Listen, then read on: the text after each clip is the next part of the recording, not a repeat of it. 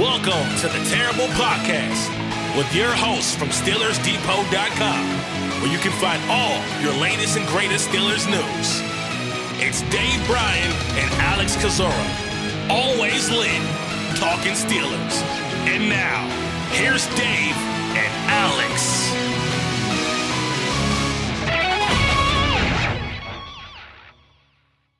Welcome to the Terrible Podcast, Season 14, Episode 129. He's Dave Bryan. I'm Alex Kozora, SteelersDepot.com. Thanks for being back with us here this Wednesday, Steelers Nation, getting ready for rookie minicamp, which will take place on Friday, Saturday, and Sunday. So looking forward to seeing the rookie class and getting some Steelers back out on the practice field. Do have to start, though, Dave, with an apology, something I do want to mention to you on Monday. It was a big story that I didn't get to address, Dave. Where do you come in on the Kendrick Lamar-Drake battle?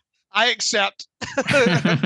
Where do you come in? We have to know. I don't know. I'd love to know if you have thoughts on this story, on this Kendrick-Drake beef.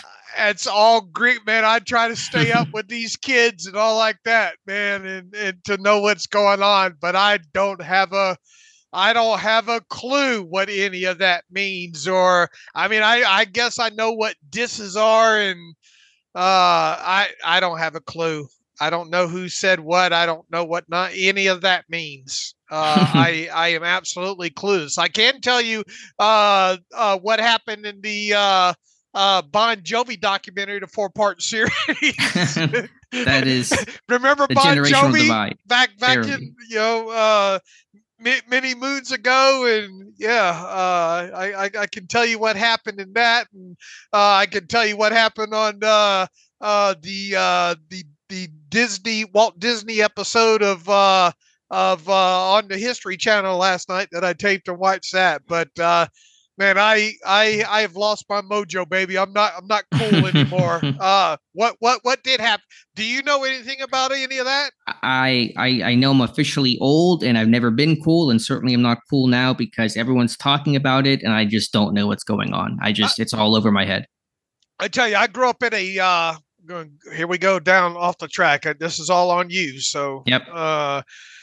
I grew up in Saturday Night Live generation, obviously, and on through to the late 70s on into the 80s and obviously 90s and all. And man, growing up, Saturday Night Live was kind of, must see TV as much as you could remember to watch it. And if you're around to watch it, those kind of things there. For the last several years now, even the host, unless it's an Saturday Night Live, character, I mean, or cast member there, or a famous movie star or something. I have no clue who any of these hosts are, or musical guests, or anything along that nature now. And man, I mean, I'm old. I'm not like ancient old. I mean, I'm 50. What am I? 56 now. But just sign of the times. I guess you kind of lose touch with that kind of stuff. Probably doesn't help that I'm buried in just Steelers stuff for 20 hours a day. Right. On top of it there. But I mean, you're just barely over 30, and you're having trouble staying in touch with the kids nowadays. So yeah, I don't know what's happening with all who's winning that diss battle. Do we know? I'm pretty sure Kendrick Lamar is destroying Drake. Seems to be the consensus right now. Okay. All right. Well, we got that out of the way. So moving on, Alex, we have to break some news to some people today. Everybody, I hope everybody, pull over to the side of the road here. Do whatever you have to do here. Folks, Tyler Boyd's not coming to the Pittsburgh Steelers. Pour one out for those chances. They were honestly probably realistic early in the offseason, but post-draft, they weren't going to happen. Pittsburgh did not need another slot receiver. It does take another veteran receiver off the market. Boyd signing a 1-year deal with the Tennessee Titans, reuniting with Brian Callahan, the head coach in Tennessee. He was his OC in Cincinnati for the last several years. But yeah, that story, at least there's a conclusion to it. I'm just happy to start wrapping up some of these names we've been talking about for so long. Well, there's not many names left to wrap up at this point. And look, the whole Tyler Boyd, the most interesting aspect of Tyler Boyd, I guess there's two interesting aspects to Tyler Boyd signing with the Titans. For one of them being, should have seen this one coming, with the link to the head coach there, obviously being the former offensive coordinator in Cincinnati. So that's one.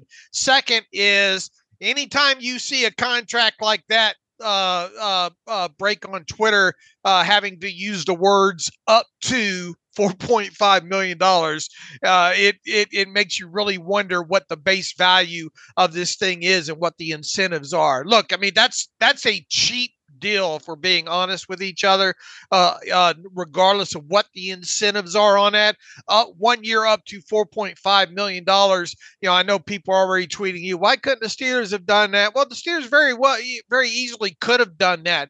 The fact of the matter is, I think you hit it on as well too. Coming out of the draft and getting a player like Roman Wilson, who most of us view more of a slot player, and Tyler Boyd being more of a slot kind of guy there.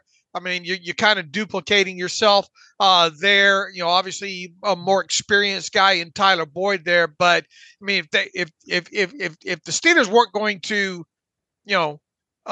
spend up to $4.5 million on a guy like Tyler Boyd, I mean, how what was even the offer prior to the draft for a guy like that? Sure, you have to wonder assuming there was one, Right. And there's been some mixed reporting on that, because initially there was reporters from Steelers beat guys, other outlets that said money was the issue. But then I know at some point Jeremy Fowler said no hard offer was made to Boyd, and considering what he signed for, it doesn't sound like money would have been the big sticking point in any sort of deal or potential deal with Pittsburgh. Right. Any offer may be that the Steelers may have made to Tyler Boyd obviously wasn't more than $4.5 million, I don't think. Fact, it probably, the Steelers probably want to try to do a 2-year deal on him anyway, for, I don't know, maybe something around $2.5 million or something like that. And, we're all speculating at this point when it comes to that, but it just, looking back at it now in the rearview mirror, it just doesn't seem like the Steelers really had much interest in him, other than maybe X amount of cheap price, Right. Maybe looking for a bit more youth and just guys that can be hopefully more dynamic, and Roman Wilson can hopefully provide that. I know we've talked about it plenty, but you had written about it yesterday. I think even on the heels of the Boyd signing, in terms of the free agent options at wide receiver, it looks very limited. Pittsburgh does not seem to have interest in Zay Jones, who's visiting with the Cowboys. I think the Cardinals he's visited or will visit as well. And so he's working his way around the league, in Pittsburgh as of now is not reportedly shown any interest in him. So it seems unlikely Zay Jones will sign in Pittsburgh. So in terms of the free agent market, again, it's very, very thin out there. Alex, I'm going to read off some names. All right. And as I go down the list of names here, there's 9 of them. I want you to, this is going to be like a no whammy. It's like press your luck. So you make sure you try to stop the cursor when you hear a name that you would view maybe as a significant playmaker. Can I be the guy that memorized the board and kind of cheated, quote unquote, and won all that money? Remember that guy? Have at it.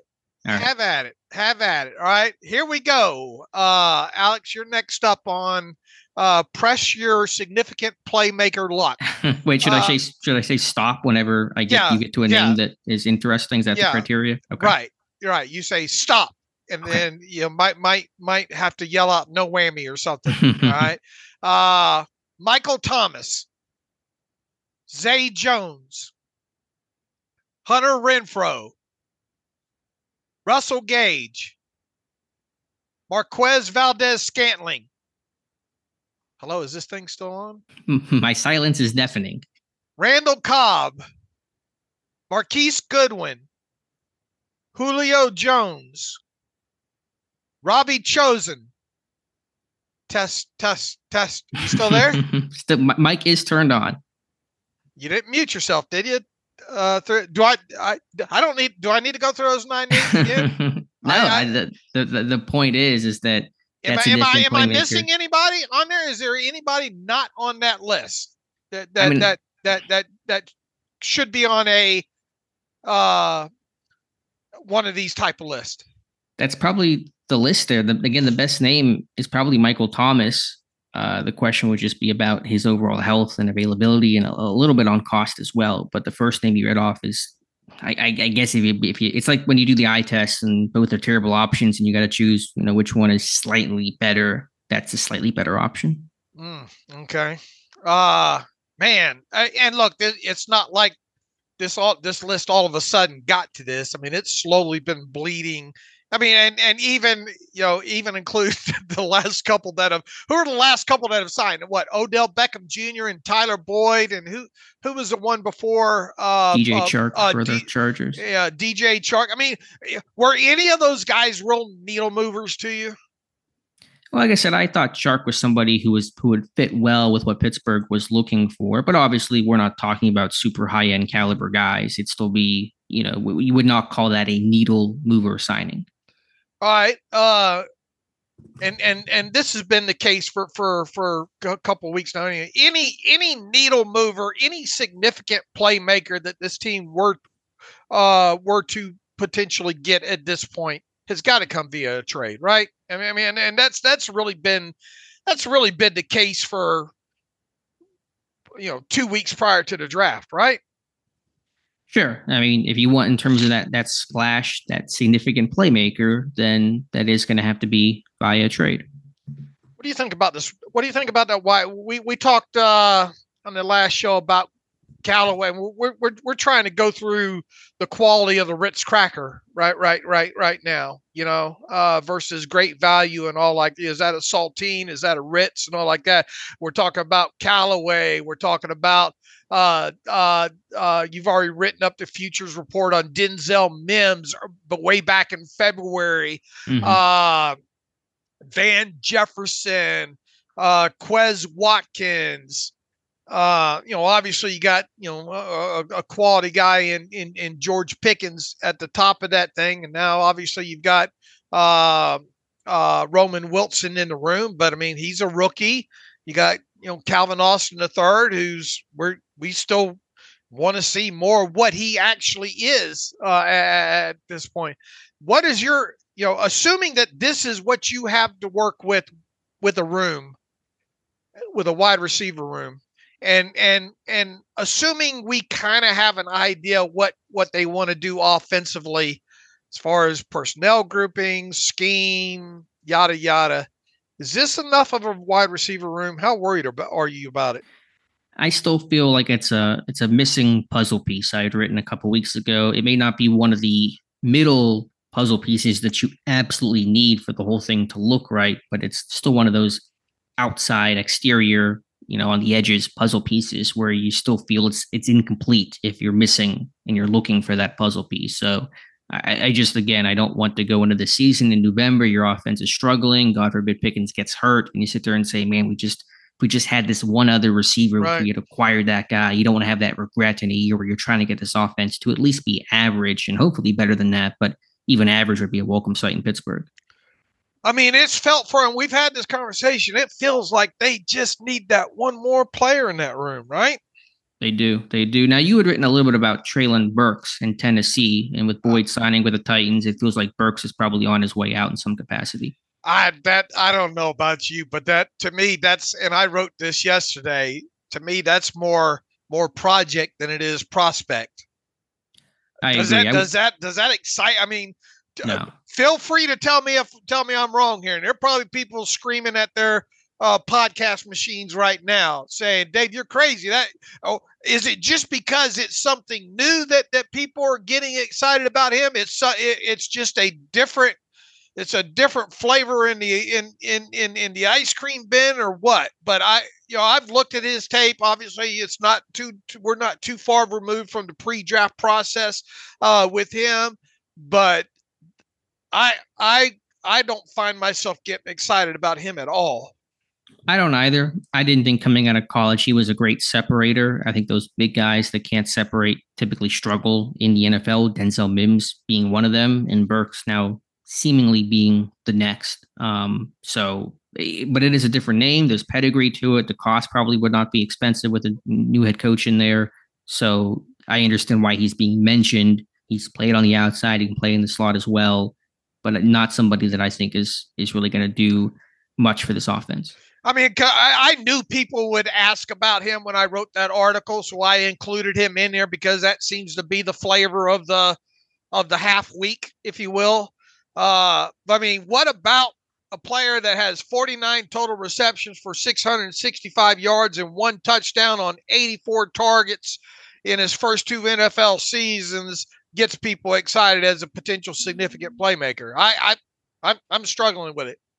Sure. The issue is we're trying to find names that are plausible to acquire. I mean, maybe they go out there and get DK Metcalf, but I think the idea of Burks being available is much more likely than the idea of Metcalf being available, even though Metcalf is obviously the superior player. All right.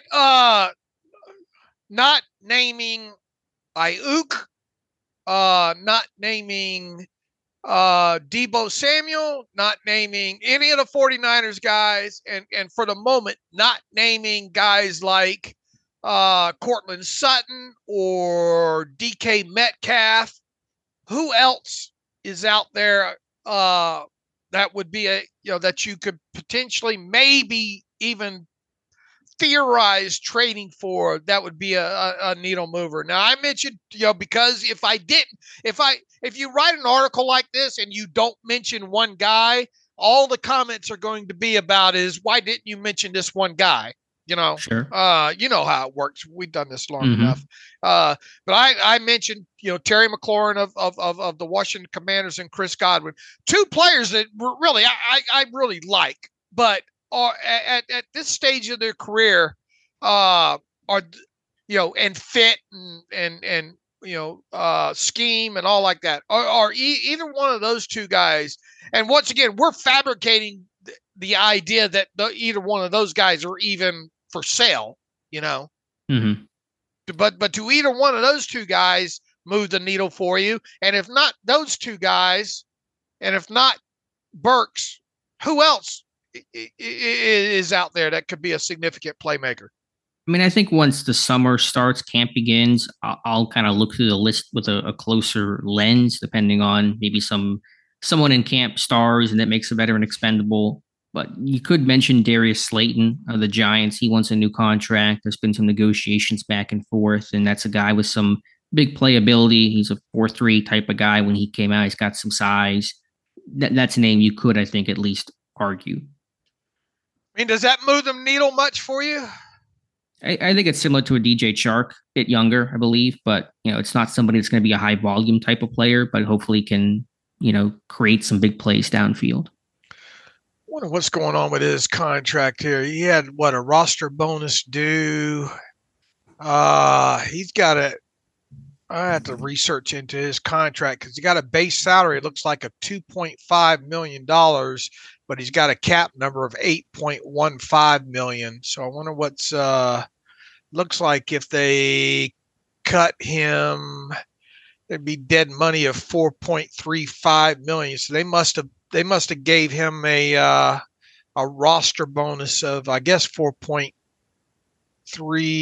It must be a little bit more than that out there as well too. They don't have this contract broken down on over the cap the way they traditionally do. They just have a base salary and a cap number on him. So I'm gonna have to research his.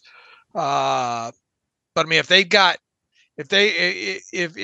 they only save what it looks like they saved 3.8 million. Let's look at trade post June 1st. Looks like they would save that roster bonus he's got a roster bonus, some sort of one on March 18th that's already paid to him. So they've got some money invested in him already. There must be some other roster bonus that has something else that hasn't matured yet or something, because he's only got a base salary of 2.5. Maybe a per game roster bonus or something. I don't. It says another 4.5 million in incentives and escalators or something like that. Lord, the Steelers hate those. They would try to work him out, but he's only under contract. I mean, what are you even going to give up for a guy like that? And what would the Giants even be looking for? It doesn't feel like they have to move him, No, they don't have to. Again, I think that's still pretty unlikely, but if you want to just mention some names in terms of guys looking for new contracts that might create a reason to be traded, that's one to consider. What does the rest of their depth chart even look like right now, the Giants? Yeah, I really hadn't spent a lot of time looking at it. I'm just top of my head some names that are out there in terms of, okay, you can at least make a case for why this guy would want out or why a team would want to trade him. Of course, they took Malik Neighbors, 6th overall. They got Jalen Hyatt. They drafted 3rd round last year. He's another vertical type of receiver. They got ex-Steeler Miles Boykin to play special teams for them. Isaiah McKenzie. There's a couple of options. It's not an incredibly deep receiver room, though. Yeah, it feels like, I mean, why are you going to take I can understand if he's hollering to get out or whatnot, but I mean, and they got Wendell Robinson over there as well too. I mean, I can see it. If Hyatt and Neighbors are your top 2 guys, that could make somebody like Slayton more expendable. Okay. All right. Anybody else that we have not discussed?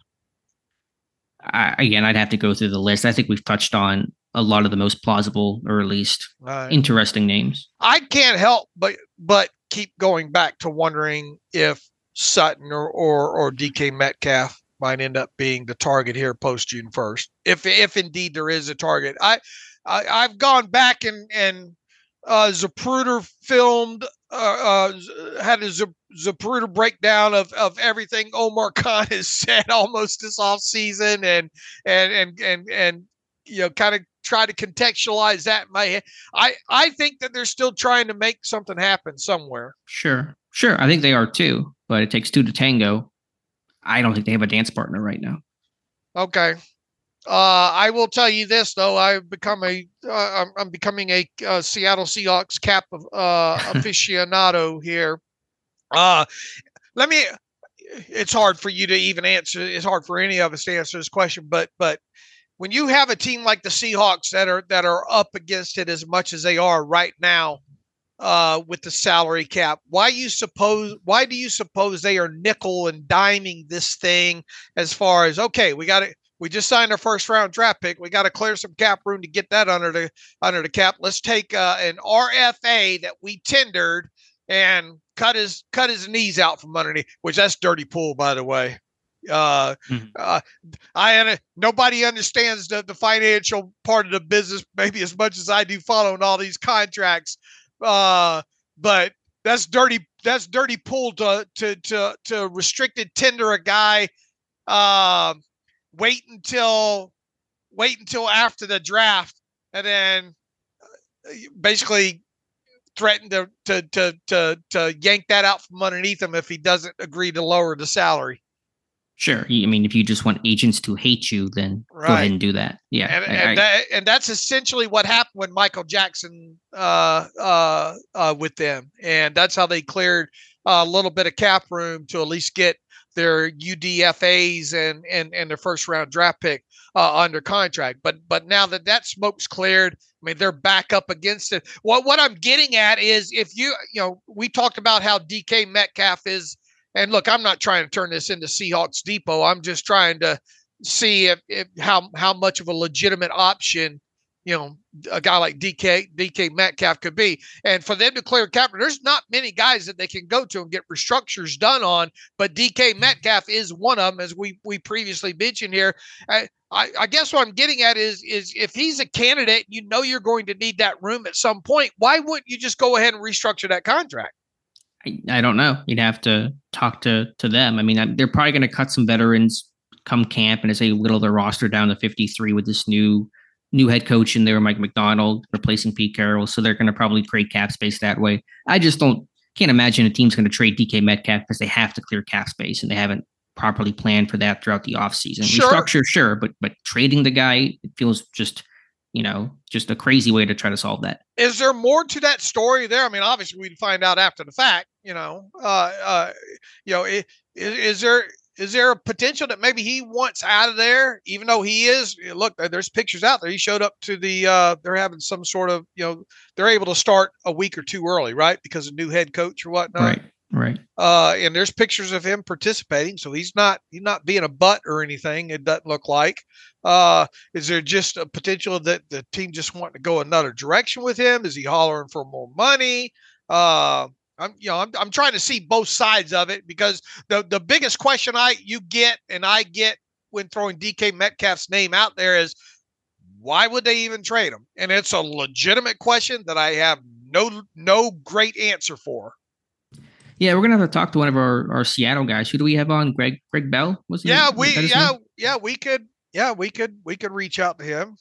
Or I mean, it can be through the podcast or just even DM just to see what his thoughts are. Because I've not heard anything that suggests they have a desire to trade DK Metcalf, but maybe there's some and all the bloggers that I consider legitimate with that cover the Seahawks and their beat right. Everybody's saying that there's no way they're going to trade him. Yeah. So what do they do? You said it'd be post June 1st, and so until that time comes. Yeah, it has to be post June 1st. There's no way around that.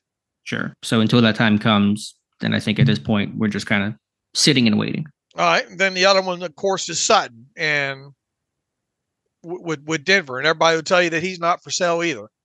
Yeah, but that one I think has more reasons of why it could happen.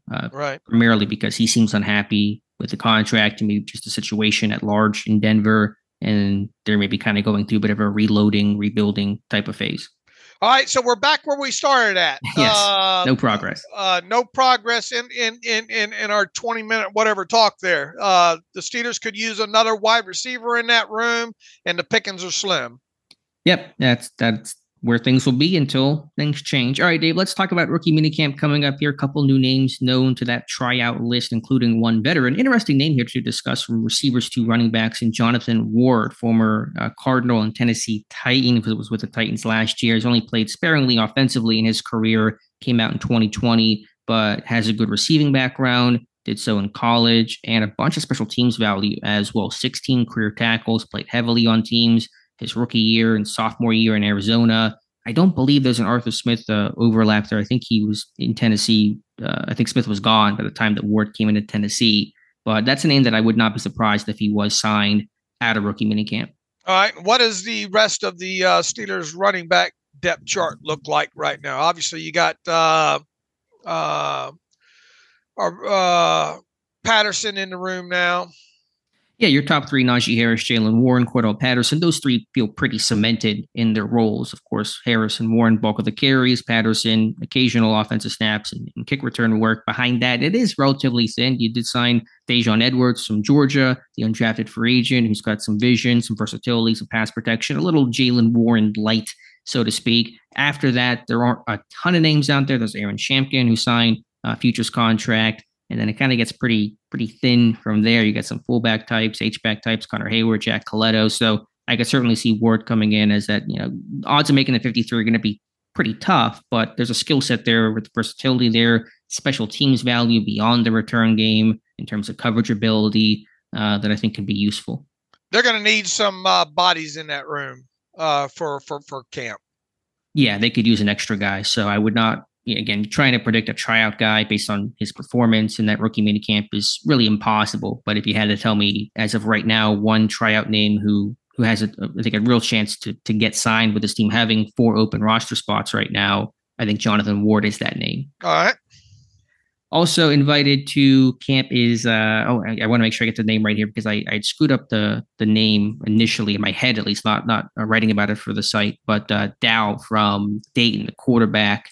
What is it? Cole Dow. Yeah, I wanted to say like Clayton for some reason. I'm getting the Dayton and Clayton stuff mixed up. But Cole Dow has been invited to Steelers rookie minicamp. He had played receiver and quarterback at Dayton, played some quarterback in a more kind of part-time role last year for the Flyers. I don't know how he'll come in either as a quarterback or wide receiver. With Pittsburgh, we'll have to see where they list him. They already have 2 quarterbacks we know will be playing quarterback in rookie minicamp, and Aeneas Dennis from Benedict College as a tryout, and then John Rice Plumlee playing quarterback, the undrafted free agent who signed out of Central Florida. So we'll see on that, but that is an additional name, Cole Dow, coming to Pittsburgh. All right, so they got enough arms to work with this next coming weekend now. Yeah, it certainly if Dow plays quarterback, then that's 3. Typically, I think they only need 2 quarterbacks for rookie minicamp, and so I don't know if Dow will be doing much quarterback, but he might. He's a good athlete. He was at the Northwestern Pro Day, which Mark Sadowski attended. He ran, I think, low 4.6s, 38-inch vertical, had a 9 RAS, and so there's some athleticism there. He's not really caught passes in college, and so I don't know what kind of receiving background there really is. Maybe some stuff in practice, but Not really sure where he came from because the production is super light overall. Maybe an agent knows him or there's some connection to the team potentially, but he'll be one of the tryout guys. All right.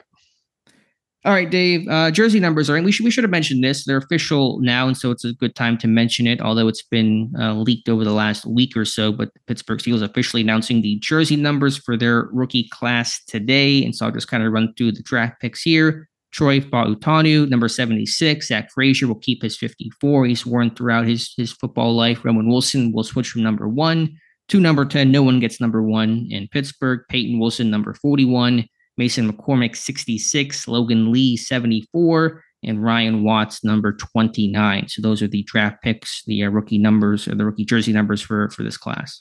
I tell you, you watch that college tape on Mason McCormick, and if there was anyone to maybe wear 66 because of style of college play, it would be him, right? With the pulling, yeah, for sure. So, that's notable. I'm not big on analyzing jersey numbers, and we all know how they can potentially change. Obviously, Fautanu and Frazier are going to, and Roman Wilson. I don't think you're going to see those change throughout the rest of the offseason process here. I would imagine that 66 for McCormick would probably stick as well too. What do you think about inside linebackers wearing numbers in the 40s? Yeah, a little Bob Spillane vibe there with the 41 from Peyton Wilson. Most of these guys have had to change their numbers. I think Frazier was the only one who got to keep his college number. Fautanu had to switch his. Both Wilsons had to switch theirs. So as long as he plays well, then he can wear whatever number he wants. And Logan Lee now shares 74 with Spencer Anderson, and that's not uncommon because you don't have enough numbers to go around on a 90-man roster. So you'll get into this thing, and you'll have guys with an offensive number and the same number on the defensive side of the ball. So one of those guys, if both even make the 53-man roster, obviously won't be wearing number 74. Ryan Watts wearing 29. There's not another 29 on the roster, is there? I will double check. I hadn't gotten to memorize the roster portion. Nope, he's the only one wearing 29. All right. And any other number analysis? Nope, I think I'm good there. I do want to mention analysis, though, on Mason McCormick. I have an article this morning on the site. It's a very narrow scope of what I'm analyzing, but I think it's important. You've talked about, and you're right about how effective McCormick has been as a puller, and hopefully that will be continued in Pittsburgh, despite Arthur Smith running that wide zone system. He'll run some power as well. But the way that you're taught to pull, the way linemen pull, there can be different ways. There's a skip pull, which is kind of, I would call it more old school, what McCormick did at South Dakota State. In the NFL and in Pittsburgh, you traditionally see more of a square pull, where it's different with your footwork. I have the clips in the article that explains things. So obviously for all these linemen, for all these rookies, there's adjustments when you go from college to the NFL, different schemes, different coaches, different styles. There'll be a bunch of things to learn, especially under Pat Meyer. I think will be kind of an additional learning curve for all these offensive linemen to adjust their footwork. But I think for McCormick, there's going to be that's a guy that I could see struggle early because there's going to be so much change for him in terms of what he's taught to do differently in the NFL compared to college, on top of the overall competition jump going from FCS to the NFL. They did ask him to pull a lot, though, period. Yeah, they did. But again, the technique, the footwork is different. And so he'll have to kind of unlearn what he did in terms of his steps and technique to do the more traditional square pull that Pittsburgh asks its guards to do. He sat some people on their butts as well, too, especially in that game against North Dakota State, I think was one of them that I pulled the clip on there, that not only did he sit him down, he told him about it afterwards on top of it there. But yeah, you're right. There is a lot of pulling by him, a lot of skip pulling in particular. So it'll be interesting to see that maturation process. When I watched him with McCormick, did you get a sense he's a great fit for this more zone-based scheme? I thought he struggled more in the second level, trying to, climb the linebackers, where the athleticism that he tested didn't always quite show on tape. His RAS does not match what you see on tape. Right. So that's a guy. I mean, I'm not knocking the pick too much. There's experience, there's size, there's an aggression, there's a mentality that Pittsburgh is looking for, and McCormick certainly fits that. But again, I don't want to. All these rookies will take their lumps early, but I think McCormick's a guy that might have a really especially tough summer for him. Look, if he can get it, when he gets out there and he finds a dance partner, he's hard to unstick from, for sure. But you just don't see the kind of athleticism RAS that you do when you actually see him out in space. Yeah, I mean, I think it's a little like Jackson Powers Johnson, where there's some foot speed there. I wouldn't call him a bad athlete, but just trying to work some of the nuances of being able to work to the second level. Like you said, when he connects and sticks, the strength, the grip strength he has, he's able to finish and latch onto.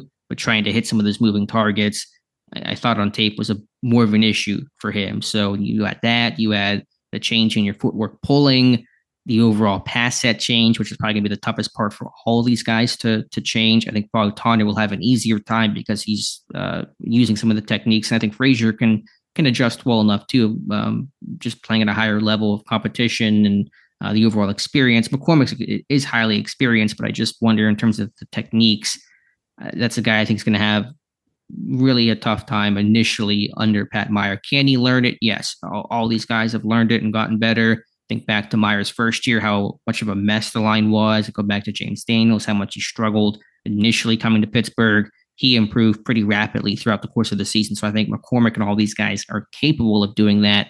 I just think that's a guy that might have some tough reps to start his career. I tell you, the more I watch him, the more I get those Richie Incognito vibes. So a guy that, look, when he gets on you, man, he's a physical player, and he is a play to the echo of the whistle type player as well too. He likes everybody to know that he's on the field. Sure. And the good news is they don't need McCormick to play right away. He's going to be able to be on the bench, and he'll be a reserve guard to start. It's not like counting on this guy to give you snaps from day one. A couple of years ago, that might have been the case, but with your guard settled and Nate Herbig behind as well, McCormick can take some time to learn and refine his technique. And look, as a 4th round draft pick, you would expect him to make the 53, Yeah, very rare for a 4th round pick. I think every 4th round pick last year made the 53. I think actually Darius Rush was the highest draft pick to not make the 53 with Indy. He was a 5th round guy. And then, of course, found his way to Pittsburgh. So there have been occasions where 4th round picks have not made it in Pittsburgh. I think Durant Grant initially was practice squad. Fred Gibson. There was another receiver whose name escapes me right now, but that was early Colbert era. But odds are he'll make the 53. Right, I agree. All right, Dave. Where to from here? Do you any other tape study? I was watching some more Peyton Wilson. What do you think his best kind of trait is, if you had to pick out one trait on Peyton Wilson? Closing speed. Yeah, that's what I was going to go, like pursuit, closing speed. This guy covers a lot of ground in a hurry. Right. That's the thing that just the handful of the inside off the ball linebackers that I paid the most attention to during the off season that were kind of, we felt maybe connected to the Steelers throughout this process and all. He's the one. And look, I said it right out of the chute with this guy, around Senior Bowl time, obviously the concerns about the injury history and all of him aside, if there's one thing that showed up on his tape is he could still move, man. I mean, and the closing speed is very, very evident. I think on the tape there. So that's one. If there was a knock about him, I think just his overall height and the way he kind of tackles high sometimes, is probably one of the thing that he'll have to work on the most is just trying to get more around the midsection as far, because I think when you see some of his missed tackles, it's him trying to tackle up high. Do you think that's because he's a taller linebacker? Yeah, I do. Okay, I think that makes sense. Yeah, because look, you look at just traditionally over what they look for kind of things when it comes to these Steeler linebackers overall. Those guys are normally 5'11" to 6'1", right? Yeah, there just aren't many linebackers in college football who are 6'4" like him. You just don't find that guy too often this day and age. I mean, and that doesn't mean that if you're this over this height, you can't ride the ride, because there's obviously been good linebackers, but it just traditionally over the history of the Steelers, that's generally the size that you see these guys. What was Shazier? He's like what was he, 6'1"? See, I'm checking. I'd say it's maybe a touch taller, but now it looks like maybe you're right. 6011. So you're on the money with that one. Okay. I mean, once again, you're nitpicking a guy like that, but I mean, you want to say the thing that sticks out the most, and plus he can rush the passer too. I mean, that's he was asked to do that a lot. It wasn't. I mean, I'm sure you picked up on this too, and we talked about it right after he was drafted as well too. They moved him around all over the place in that defense. Played a lot of edge. Like I was surprised by the number of actual edge, rush snaps he was playing. Right, and he did well at it too. To be honest with you, for what he was asked to do, playing out on the edge like that, But he was a guy that was asked to rush the quarterback quite a bit, and man, they'd move him around. He'd have to run with some receivers down the field and all like that. I think he's got good football awareness as far as zone type responsibilities and all like that. Look, the only thing that's going to prevent this guy from having some level of success in the NFL is just, can he stay healthy? He does feel like this blend of new school and old school because he's a great athlete. He's not, I mean, he ran 4.43. You see the closing speed, the athleticism when he opens it up and runs. There's that clip of him against Notre Dame, right, hawking down that receiver, which has kind of made the rounds. I found another. I'm gonna post both on Twitter. That was against, I think, Louisville or something. I think it was Louisville, a similar situation. Not that you're loving making tackles 30 yards downfield, but just his pursuit and his speed when he opens it up is really off the charts. But he's got the old school size too, because back in the day, your linebackers were bigger, taller dudes. Not that he's Levon Kirkland, but just like him. Jack Lambert was 6'4". You go real old school to Ted Hendricks, who was like 6'6" to Matt Stork. And nowadays, linebackers are smaller. You said 5'11" to 6'1". They're more compact, and the athleticism is what people really look for. He kind of has both. He's got the old school size with the new age and new school athleticism, and that's I think a really attractive skill set.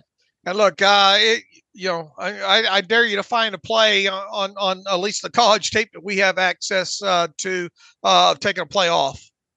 Yeah, this guy, somebody, I think one of his coaches or an opposing coach used the term relentless. I think that's a perfect word to describe Peyton Wilson's demeanor and play. Right. All right, Dave, let's see what else we have here. It's a topic I certainly do not like talking about too much, but Antonio Brown is making some waves here. He was on Jason Whitlock's podcast yesterday, and I mean, it's nothing groundbreaking, he said. In some respects, it was more positive things he's had to say about his time with Pittsburgh than he's said in past interviews and conversations. He praised Big Ben, called him the best quarterback he's ever played with, and of course, he played with Tom Brady, called Mike Tomlin a father figure. There were some kind of typical AB weirdness in the interview, but overall, at least there were some positive takeaways from AB's time in Pittsburgh. Yeah, and he got his feelings hurt about Juju, right? Yeah, I mean, he in the interview, he kind of took some shots at him, but also said that wasn't the reason why he wanted out. He wasn't mad about the 2018 team MVP vote, although he said that he was in the past. He just said he didn't think he could win in Pittsburgh. Why do you go to the Raiders who weren't winning either? Doesn't really make any sense. So again, not trying to parse this too carefully. But AB has had an interview that was pretty expansive and touched on a bunch of different topics. Yeah, that's a long interview, two plus hours on that, and what little bit is in there that Steelers related. My main takeaway as I went to bed last night after reviewing some of that was more depression than anything. More of, man, I can't believe that team didn't win. Mm-hmm. Why didn't at least one of those teams win a Super Bowl? Sure. The defense just wasn't there, and there were the injuries too. Bell was hurt in playoffs, and AB I think had some injury issues as well. So just never came together the way that you hoped that it would overall. He seems pretty optimistic about his Hall of Fame chances in 2027. He wants to go in with Ben. That was what he had said. That's kind of his plan and his hope.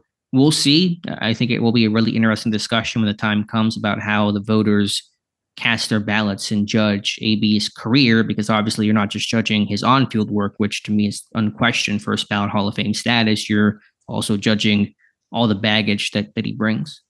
My advice to him would be just lay low, just get out of the public eye for a while, where people aren't talking about what you're doing now and are more focused of reminiscing on what he did when he was on the football field. To me, and this is really has always been the case for several years now, even when he was still playing, was he's his own worst enemy when he does start tweeting or talking and all like that. So, to me, his best chance of getting into the Pro Football Hall of Fame at at any point would be benefited by him just disappearing.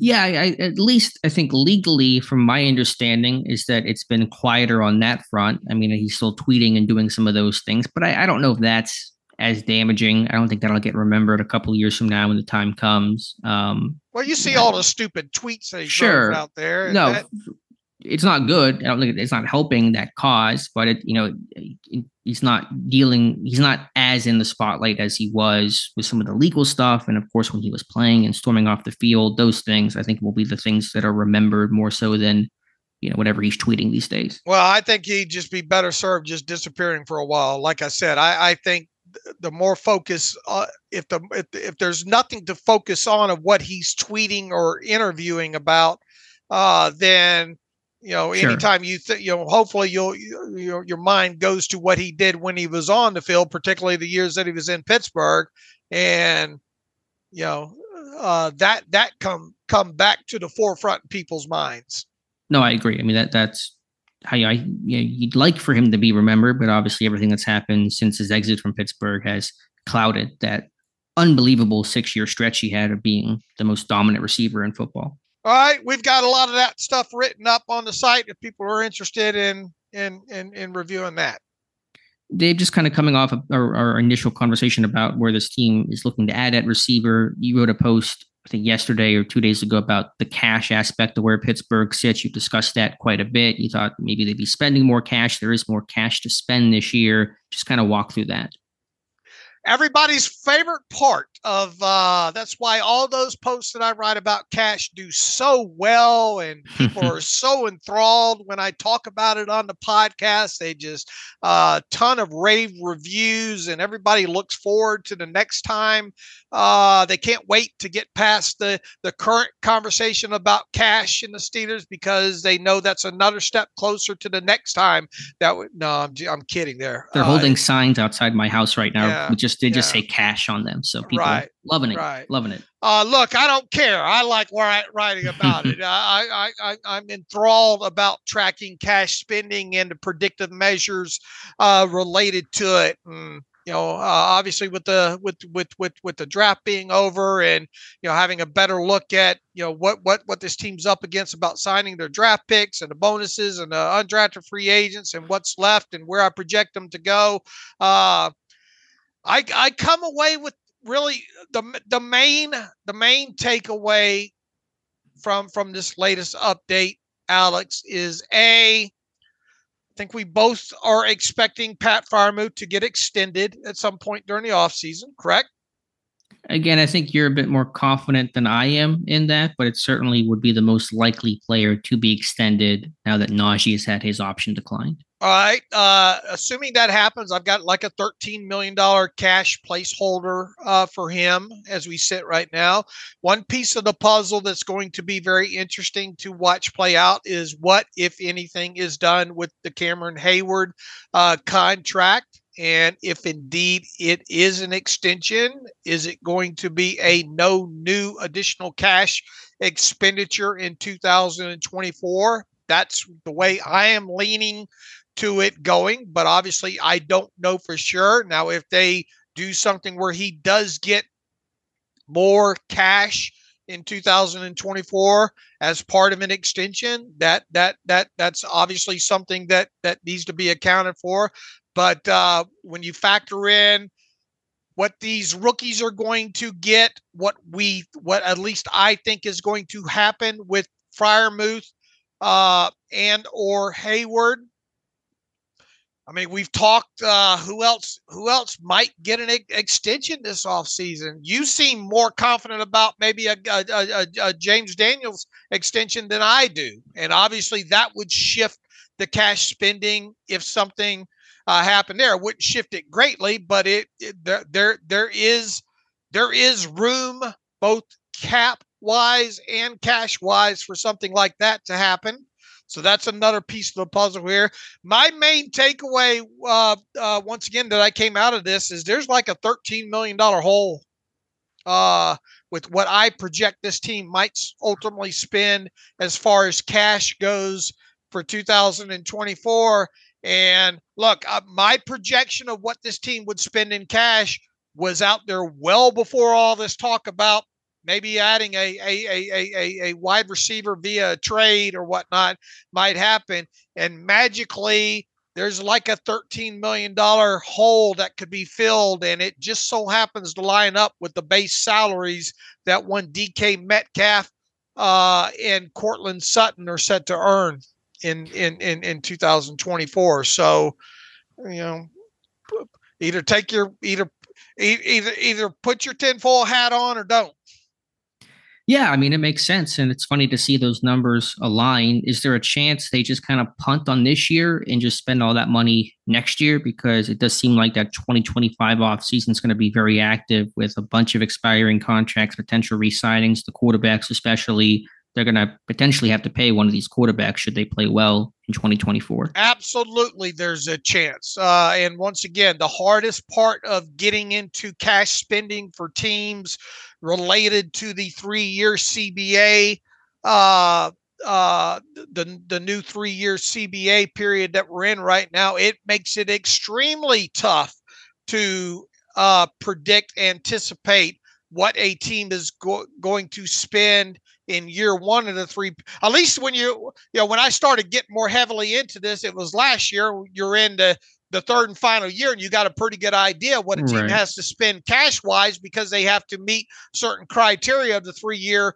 period, meaning at least 90% of the 3-year total of the league's cap number being spent in cash. So it's a lot easier to surmise, okay, well, they're probably going to have to spend at least this X amount in cash. They can obviously go over that, but at least you had a better idea of what had previously happened in the previous 2 years. When you're talking about year one, yeah, look, I mean, you look at what they're projected at right now, at least with this 53-man top 53 players under contract and the rookies and all like that, not counting anything else. They're at roughly 81.7% of the 2024 cap number. Could they come in at 82, 83%, and with their plan being in the final 2 years to make up the rest of that cash spending? Absolutely. I don't know, and I doubt Omar Khan's going to answer any of my emails or my text about that. So yeah, absolutely. This is and I tried to mention this 2 or 3 times during this in this post. This is a guess on my part that this team will spend at least $235 million in cash this year. So is that number going to be right on the money? No. If you're worried about Dave getting something right, you don't have to worry about this because it won't be exactly that number. But you have a lot of reason to believe that the number will be at least that, because even at $235 million spend, that's just 92% of the league's cap number this year. So could it come in less than that? Could it come in considerably less than that? Yes. But, I like playing with projections. That's what my projection is. And if my projection is even close to being right, there's a $13 million cash hole there. Right, which could be the big splash move that Pittsburgh is searching for. So, yeah, I mean, it's good information. As you said, that first year is always tough to project because teams can go in a bunch of different directions and make that up in year 2 and year 3. Again, I think Pittsburgh wants to spend some cash, but I think they're just trying to find a partner to help them spend that cash, and that's proven difficult. Will they spend more than the 208?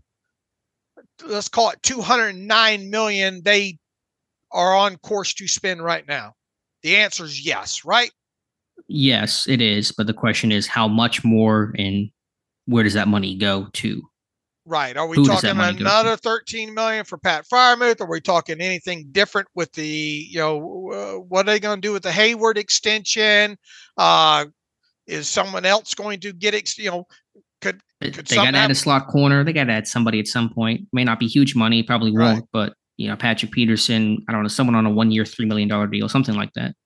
All right. Being as how this is such a popular topic, we'll end it right there. But there's not going to be really much of a reason to update this until something happens significant in a cash spend. So right now we're I guess the next line in the sand would be, I guess, June 1st to see if, or June 2nd to see if anything happens with the trade there.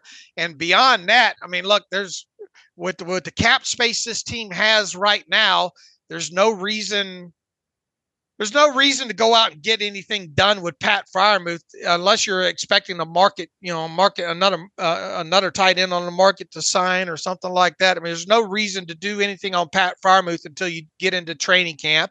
There's quite honestly no reason to do anything on Cam Hayward until you get to camp, right?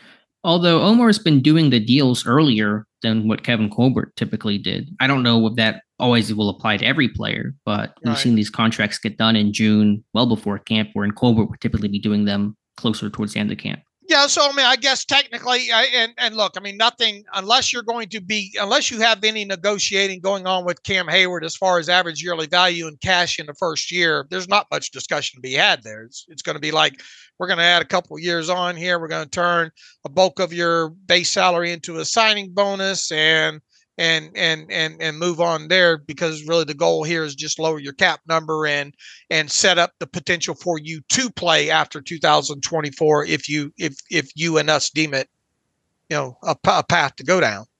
I know this is already baked into the numbers, but we probably should be hearing about some draft pick signing soon, you would imagine, correct? Right, and I've already kind of budgeted that in, because I mean the signing bonuses are you've got within a few dollars of knowledge and projection out there of what that would look like. And the only question is any of these guys going to get hung up with, negotiation process as far as signing bonus payout and all like that. Right. I only mentioned that just to say the next contractual thing to come up will probably be that. Again, I know those numbers are slotted and they're baked into the cake of your projections, but just in terms of some movement we might see from now until June 1st or 2nd will be just those deals getting signed officially. Yeah, but by when we talk on Monday, there's a better chance than not that both Ryan Watts and Logan Lee will be under contract. Probably Mason McCormick too, to be honest with you.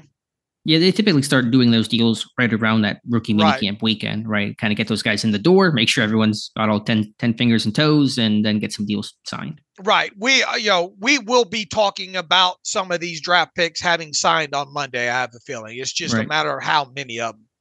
Exactly. All right, Dave. Last thing to mention here, officially, I guess you can call it confirmed. Essentially, it's been reported out by all the media types. The NFL will release its 2024 schedule next Wednesday. That's going to be 1 week from today, May 15th. We know those things typically start getting leaked out a bit earlier, the day before. Typically, they mention even official announcements in terms of some marquee games, holiday games, that kind of stuff. And then the schedule will officially drop 8 p.m. Wednesday, but I think last year we knew the entire schedule before that even occurred in terms of the official release by the team in the NFL. So that is something else on the calendar to watch for. The only thing I got to say about that is I wish it was happening this week just so we could get that part of the process of the offseason behind us. Really, that's all I have to add there. Yeah, I'm not too big into schedule release time. I know it's notable for players, and I'm curious to see what the week one opponent will be. Will Pittsburgh be at home? Will they be stuck on the road as they have been most years until that streak finally mercifully ended in 2023? We'll see. I don't know, but I would imagine Pittsburgh at Denver week one would be the front runner to take place. All right. Shall we get to some reader emails? Yep, let's get to some reader emails and close out today's show.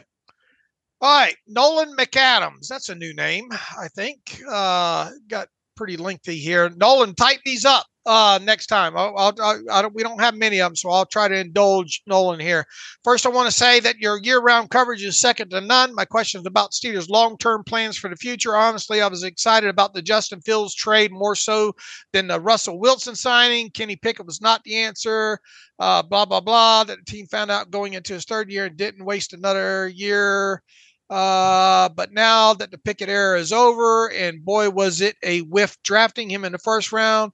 When do you guys see this team being ready to take another bite of the apple and try to find that franchise guy? He says Baltimore has Lamar, and his 1-8 record, he says, against the Steelers. The Bengals have Burrow, who's a pretty good quarterback. The Browns sold their soul for Watson. These guys aren't going anywhere anytime soon, he writes. I just hate the idea of another 10 to 15 years of finishing second or third in the division. I realized that the team needed to invest in the offensive line this draft. They currently have aging players. Having to try to slide all their chips in on the 2024 season is great, but what about the 2025 season? We saw the Rams and Bucks win a Lombardi and then fade into obscurity. Now that that can be acceptable for those teams because they are not the Pittsburgh Steelers. He says, Dave, I just want your and Alex's opinion on what comes next, because I see next year's draft needing to retool the defense, replacing guys like Cam, basically he wants to know what the plan is kind of moving forward. Nolan, I know it's our job to kind of talk about these things, but I got to be honest with you. My mind is right now really on 2024 and thinking, man, how can this team upgrade this wide receiver room by one more? And if they do that, and if these draft picks can come in and help this year, and based on what we saw out of last year's class, my mind is really all about, can this team make a legitimate charge in 2024? Basically, Alex and I have talked, maybe will something happen with the Justin Fields contract later this offseason? And man, all three quarterbacks they have under contract right now, none of them are under contract past the season. So there is some question there. My mind is not really drifted much past of what the hell is going to happen in 2024. Alex? Sure. Next year is a long, long time away in the football world. I thought our Ross McCorkle, though, actually touched on this topic yesterday, noting that, from an early 30,000-foot view, some of the potential team needs and strengths of the 2025 draft class, projected at least, seem to align. It's regarded as a good D-line class next year. It's really regarded as a stronger defensive draft next year, as opposed to this year where it was really offensive heavy. That might kind of flip in 2025, at least where things stand. Of course, much can and will change over the course of the college football season in 2024, but regarded as a good D-line class, good running back class, should Pittsburgh move on from Najee Harris, or perhaps Najee Harris moving on from the Pittsburgh Steelers. And so I would say D-line is one of those things where this team has not made that really heavy investment in replacing or having an heir apparent to Cam Hayward. I mean, they drafted Keanu Benton last year, but he's more, in their eyes, nose tackle than defensive end.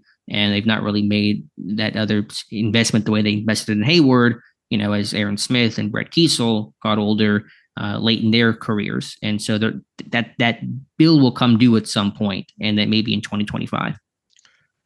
Where you sit right now, do you think this team, and it's a long way off, do you think this team invests a top 3 round pick in a quarterback in 2025 from where you sit right now? It's such a wild card because it just depends on how this year goes with Wilson and Fields. You take this year, you evaluate their play, and that really dictates what you do or don't do in the future. Again, it's always tough for Pittsburgh in some sense to get that quarterback, because if you're picking in the late teens, early mid-20s to get that blue chip guy, tough to do. Again, just based on projections right now, next year's quarterback class is not viewed as favorably as this year's quarterback class. You almost certainly won't see 6 quarterbacks go top 12 the way that you saw it here last month. Short answer, I'll say no. They will end up finding something with Wilson or Fields and secure one of those guys.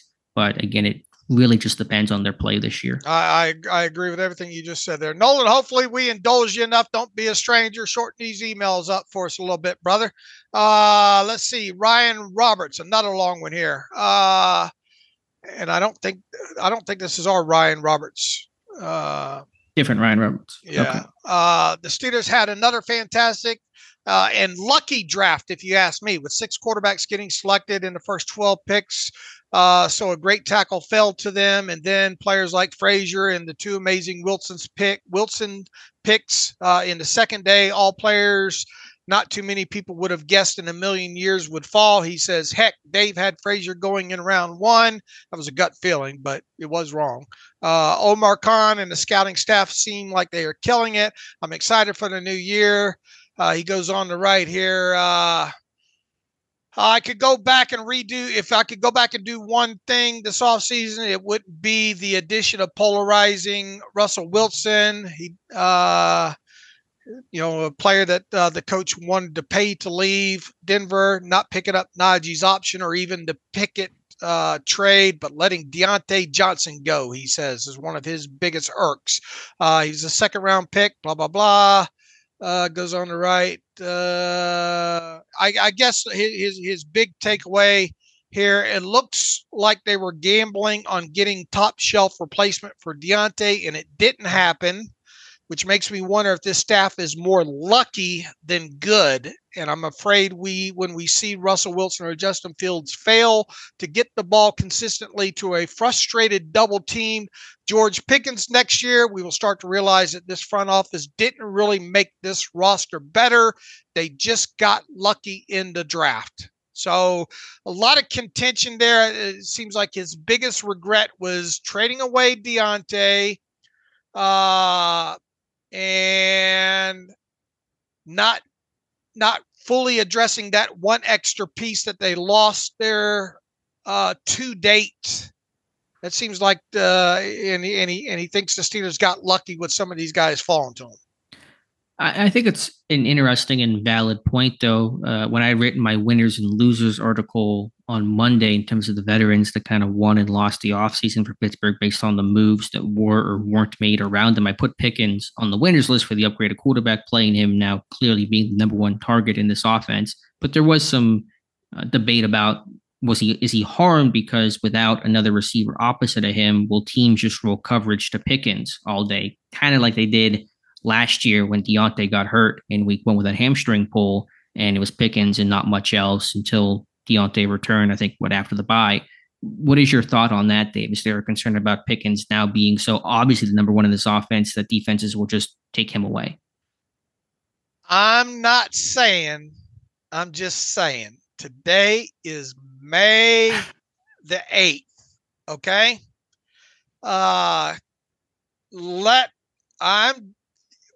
month from now will be June the 8th.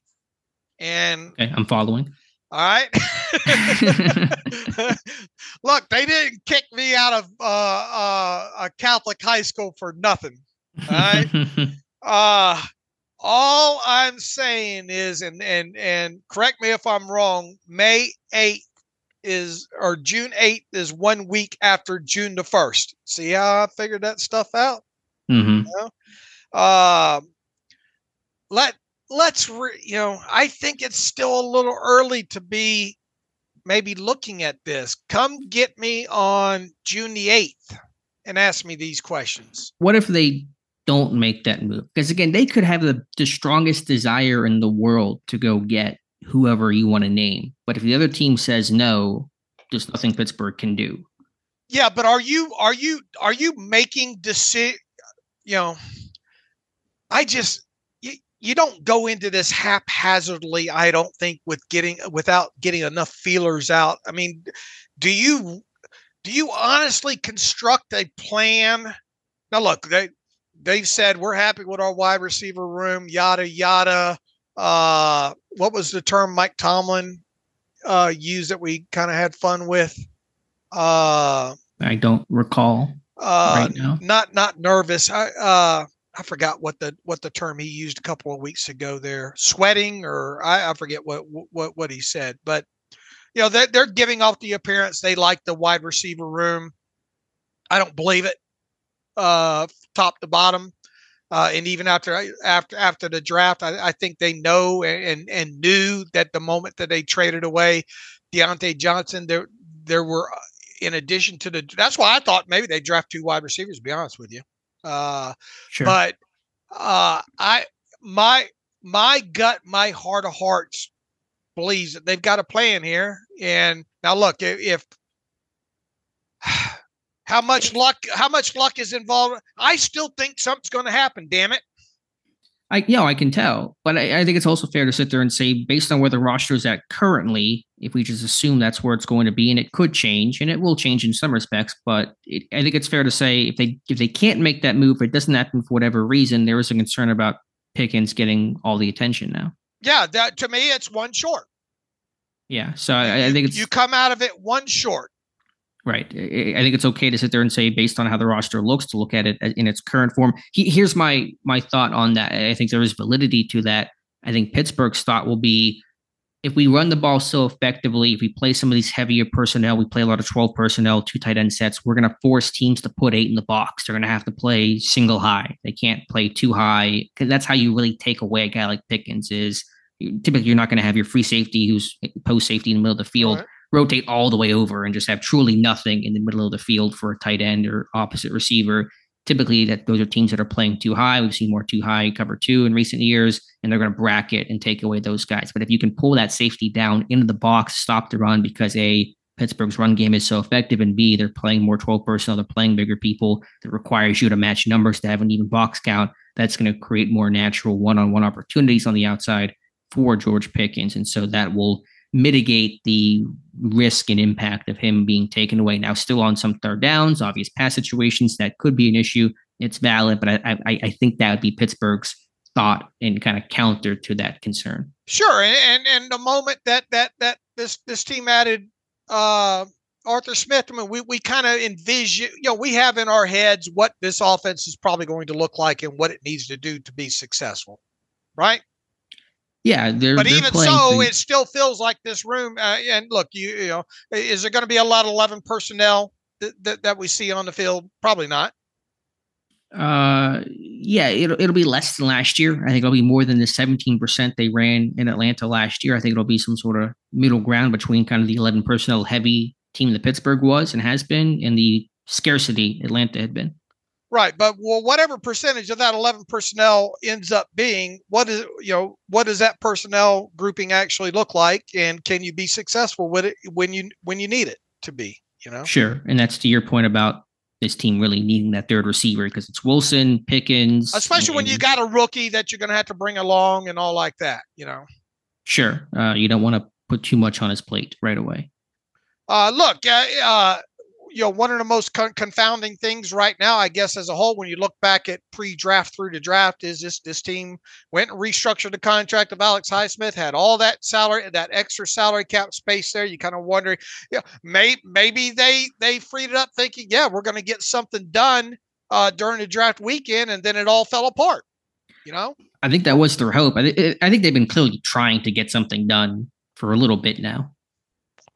I agree. So once again, when June the 8th, let's revisit this and see how much has changed, if anything, come June the 8th. Okay, that sounds good. All right, Ryan, good to hear from you there. Don't be a stranger. Let's see if maybe we can get to one more here. Brian Tellini, I don't know if we read this the other day or not. Using Alex's 53-man roster prediction as a guide, I only count 19 out of 53 players with Kevin Colbert connections remaining. Did we read this one? We might have read this one on Monday. I believe we did. Sounds familiar. All right. Yeah, because we talked about the heavy turnover and all like that. And look, you got to when week 1 of the 2024 season rolls around and you look at that 53-man roster and you look back at the 53-man roster from week 1 against San Francisco, it's going to be drastically different. Sure. I think actually we Over the Cap just put numbers to that Pittsburgh has among the largest roster 25%? Turnover this year. Was that, I forget the exact numbers. I think it's like 62.5% of the rosters returning, which is the fifth one of the, how I want to phrase this, it's one of the largest turnovers in football, and two teams that are ahead of them have new head coaches. And so kind of take away the teams that naturally have new regimes where there's natural turnover. I think it's only the Dolphins and maybe the Texans have had more roster turnover of teams with returning regimes. All right. I think we got through everything we need to get through. We managed to crush an hour in about, 10, 12, 13 minutes. So we will see what all, let's see. We'll do a Friday morning before rookie minicamp gets underway, right? Yeah. Episode? I mean, we should don't know do how that. much we have to talk about, but sure, everything is going to kind of come after we're done on the podcast, but we'll figure it out. We'll make it work. We'll have a Friday show and certainly one on Monday as well. Maybe we'll reach out to Greg Bell in Seattle. Maybe have him on for a segment. Yeah, that works. See what's going on with DK. All right. In the meantime, you can follow me on Twitter /X at Steelers Depot. Follow the great Alex Kozora at Alex_Kozora. Follow the show at Terrible Podcast. Email the show, theterriblepodcast@gmail.com. If you like what we do and want to donate to the cause, SteelersDepot.com. Hit the donate button up right navigational bar. Also, if you like an ad-free version of the site, SteelersDepot.com. Hit the ad-free button. Follow the directions that way. Until Friday, as always, thanks for listening to the Terrible. Oh, happy birthday, Bill Cowher, today. Sure. As always, thanks for listening to the Terrible Podcast with Dave and Alex.